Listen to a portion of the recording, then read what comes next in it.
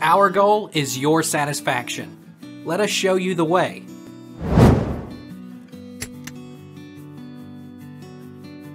When should you not take Pepto-Bismol?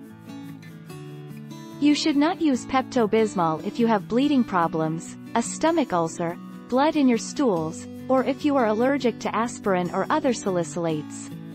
Do not give this medicine to a child or teenager with a fever, flu symptoms, or chickenpox. What does Pepto-Bismol cure? Bismuth subsalicylate is the main ingredient in Pepto-Bismol. This medicine is used for heartburn and acid reflux, indigestion, diarrhea and feeling sick, nausea. It works by protecting your stomach and the lower part of your food pipe from stomach acid. Is Pepto-Bismol good for IBS? Your doctor may suggest trying OTC diarrhea medicines such as bismuth subsalicylate, kaopectate, Pepto-Bismol, and loperamide, Imodium, for relief.